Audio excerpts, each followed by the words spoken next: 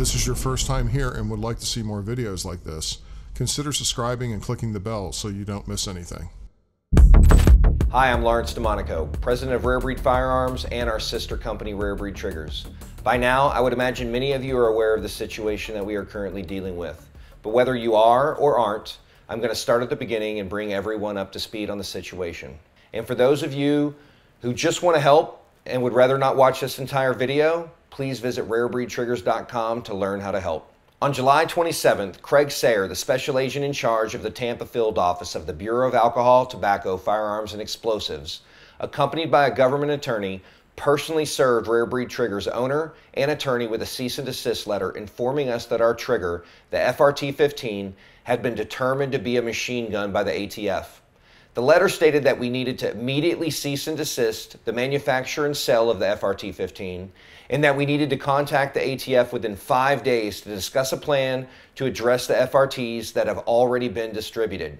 The directives laid out in the cease and desist were based on an alleged examination performed by the ATF finding that the FRT-15 had been properly classified as a machine gun as defined by the National Firearms Act. I say alleged examination because no copy of the examination was provided with the cease and desist.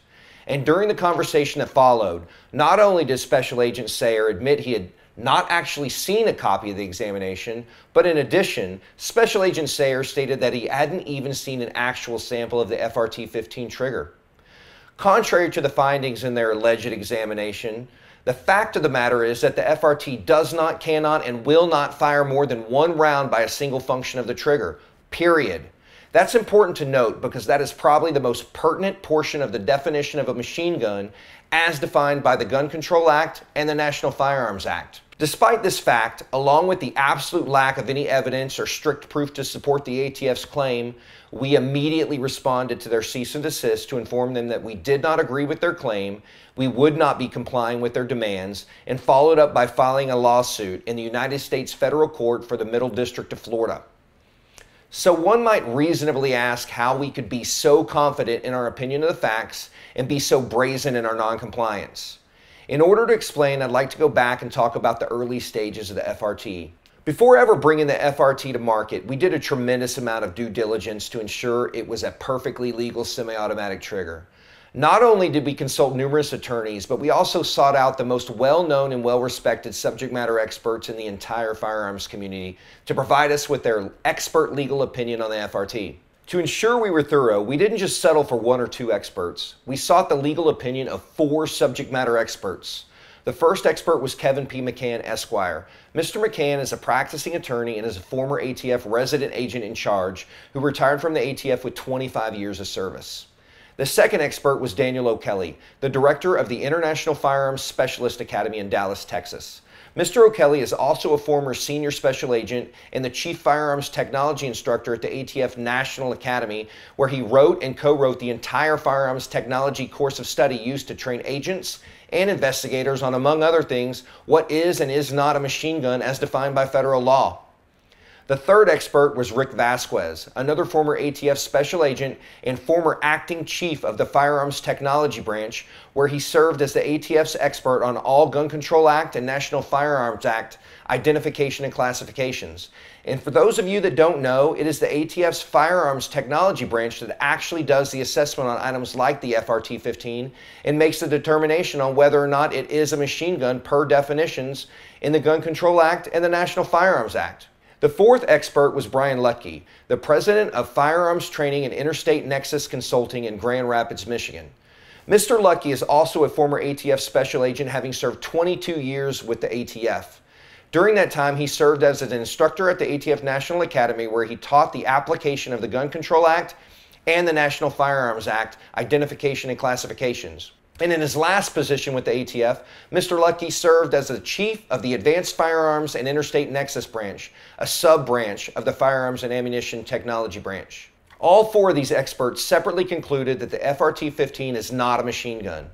Now, numerous people have asked why we did not seek an opinion letter from the ATF before going to the market. And the simple answer is, as we had already done our own due diligence by consulting with these 4 experts, all who determined the FRT-15 to be a perfectly legal semi-automatic trigger, it was unnecessary to seek the approval of the ATF, as semi-automatic triggers are not a regulated item. And before anyone makes the assertion that we simply shopped around and cherry-picked for experts that would agree with our own opinion, I'd like to remind everyone that these are these same experts that had testified on behalf of the DOJ and ATF in countless cases and criminal prosecutions as to what does and does not constitute a machine gun under federal law. So simply put, these aren't our experts. These gentlemen are the experts. As a result of the conclusive and absolute findings of these experts, we are confident that every action we have taken is legal and within the boundaries of the law. As a result, in the lawsuit we filed in the United States Federal Court for the Middle District of Florida, Orlando Division, we are asking the court to halt the ATF from 1, forcing Rare Breed Triggers to cease operations, 2, seizing any property or records from Rare Breed Triggers, and 3, seizing any property currently possessed by the customers of Rare Breed Triggers. In addition, we are asking the court to rule that 1, the ATF's conclusion that the FRT constitutes a machine gun is without authority and contrary to the plain language of the statute, and 2, their claim that the FRT is a machine gun is arbitrary, capricious, an abuse of discretion, and otherwise not in accordance with the law. Further, we have asked the court to rule that the ATF's attempt to redefine the definition of machine gun to reach the FRT 1, is in excess of the agency's statutory jurisdiction and authority and is short of the agency's statutory right. And 2, that their arbitrary and capricious attempt to redefine the definition of a machine gun to reach the FRT will also prohibit the ownership, possession, and use of firearm accessories that are not prohibited by the relevant statutes. Of course, now that the ATF has finally produced the alleged examination report, we will be adding to our complaint the specific elements of why and how the exam is without merit. Now I would like to specifically address everyone that is currently concerned about owning or possessing an FRT-15. There have been a handful of gun tubers and other henny pennies that have been screaming that the sky is falling, and everyone that currently possesses an FRT-15 has become a felon overnight. While some of that is purely clickbait, many others are simply misinformed. No one has committed a felony or become a felon yet by simply owning an FRT-15. Just because the ATF has determined the FRT-15 to be a machine gun doesn't make it so. I'd like to point out that the only entity that's been served with the cease and desist is Rare Breed Triggers. That specific cease and desist has zero relevance to anyone that may have purchased and currently possesses an FRT-15. And now that we filed a suit against the ATF, DOJ, and Attorney General, all parties involved must go through the motions and the litigation must play out before an actual legal ruling is made on the classification of the FRT-15. Not until such time can the ATF address the FRTs that are currently in circulation. While the ATF is certainly attempting to turn you into a felon, they would have to first charge, prosecute, and convict you of having a machine gun before succeeding in that endeavor. And while we're on the topic, I'd like to mention that to date, there has not been one single person prosecuted and convicted for having a bump stock. As we all should remember, it was another arbitrary reinterpretation of the law that allowed the ATF to reclassify the bump stock as a machine gun. And while they may have reclassified it as a machine gun, we all know that the bump stock doesn't actually meet the legal definition of a machine gun. I make this point because there's only been one person to date that's actually been charged with having a bump stock, but that case was quickly dropped after the individual's defense attorney received an expert legal opinion letter from Rick Vasquez stating that the bump stock is not a machine gun. And keep in mind, Rick Vasquez is one of the same experts who has also already gone on the record stating that the FRT-15 is not a machine gun. Now, any reasonable person would conclude that the case was dropped because the prosecutor knew he couldn't win the case. Simply put, a prosecutor would have to convince a jury that a bump stock actually meets the legal definition of a machine gun without allowing for any reinterpretation. And of course, we all know that isn't possible. Based on the ATF's recent erratic and capricious behavior, we felt there was a high likelihood that the ATF would come knocking. And of course, it's not because we've done anything wrong. In fact, we couldn't have been and still cannot be any more confident in the experts' analysis that the FRT is a perfectly legal semi-automatic trigger. But with the current political climate in our country, being right and following the letter of the law sadly doesn't seem to matter to half the country these days.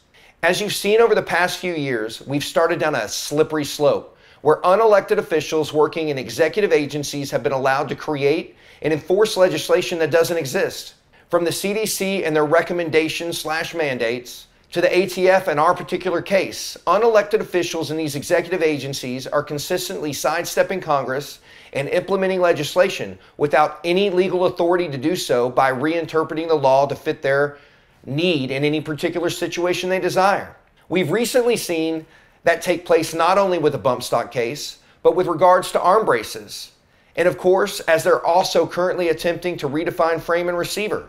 As a constitutional republic, we have elected officials in Congress that have the duty to legislate and create laws. Having a law enforcement agency such as the ATF creating legislation by simply reinterpreting a law and acting through executive fiat sets a terrifying precedent. And whether you're a 2A supporter or not, this should be more than slightly alarming to you. This precedent is not how our country is supposed to work. It grants too much power to the unelected officials running these executive agencies like the ATF, and worse, it completely removes Congress from the legislative process.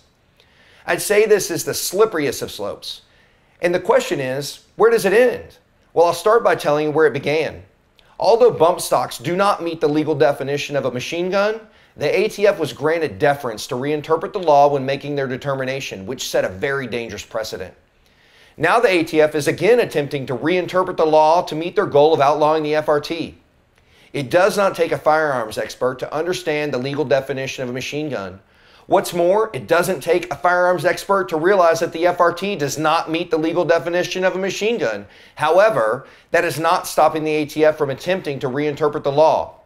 And it's not about right or wrong. It's about the ATF having too much power to sidestep Congress and create legislation where it didn't previously exist, simply by reinterpreting a law to help them achieve a specific goal. What's to stop them from reinterpreting a law to mean that a fully assembled AR-15 isn't a machine gun?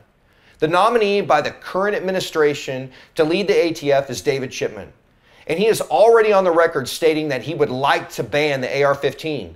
He has also further stated that any firearm chambered higher than a .22 caliber that is magazine fed could be classified as a machine gun. And if these actions are allowed to continue, where will it end? We've always known the FRT was special and innovative, but I don't think we could have known just how important it was going to be to the 2A community as a whole. While you may or may not like or appreciate the FRT, you've got to understand the significance of our case. Simply put, if the ATF is allowed to prevail in their determination that the FRT is a machine gun, this is guaranteed to be the beginning of the end for gun owners. So how can you help us? 1, I'd like to ask that you join our mailing list at rarebreedtriggers.com. 2, like and follow us on Facebook and Instagram to stay informed. But just in case they censor us and remove our ability to share updates, please be sure to join our mailing list at rarebreedtriggers.com. 3, contact your congressmen and women along with your state senators and have them remind the ATF that they are not a legislative body. 4, and last, we've received an outpouring of encouragement and have had several people ask how they can assist in what's sure to be a very long and costly legal battle with the ATF. If you would like to contribute to the Legal Defense Fund to assist in our fight, you can send a check to the law offices of Kevin C. Maxwell and mail it to the address below. Please be sure to note it is intended for the RBT Defense Fund. That is all. Thank you for your support. We will not give up the fight. You can bet on it. Thank you very much.